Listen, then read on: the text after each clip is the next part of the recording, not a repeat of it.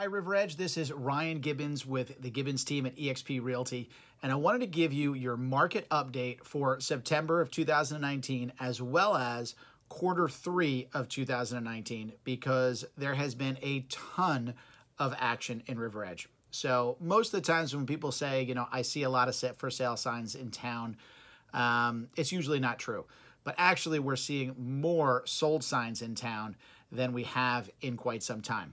So over the last month, in September of 2019, we saw 14 homes sell as opposed to 9 in September of 2018, which is a 55% increase.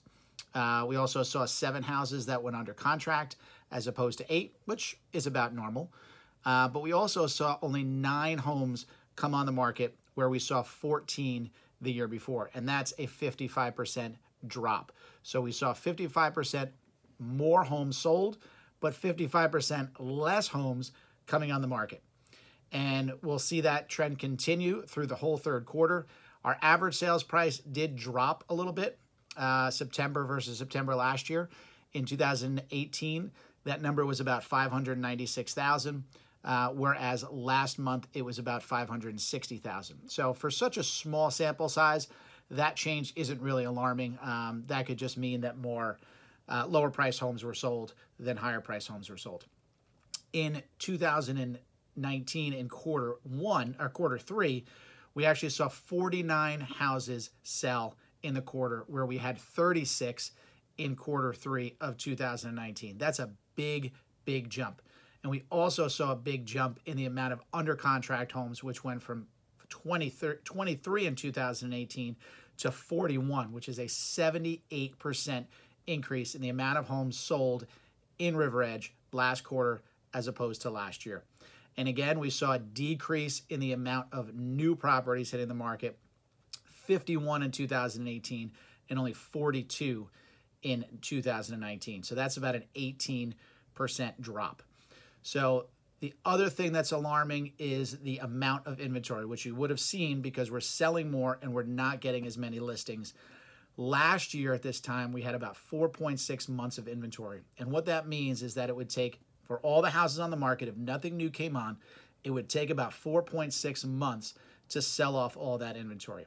And that's that's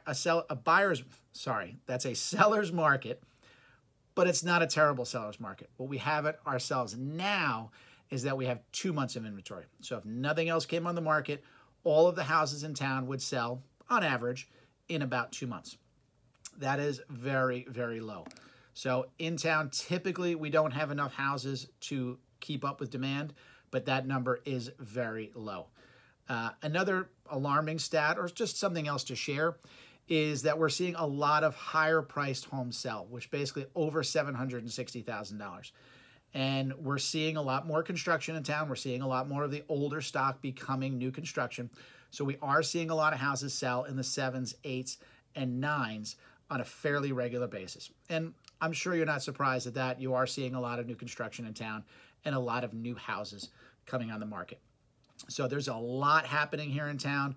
There is more listings coming on, but it is a very active and very healthy market. So if you're interested in learning more about the River Edge market, or you'd like to list your home or try to find out about how to buy a home in town, give me a call. My number is 201-446-8190.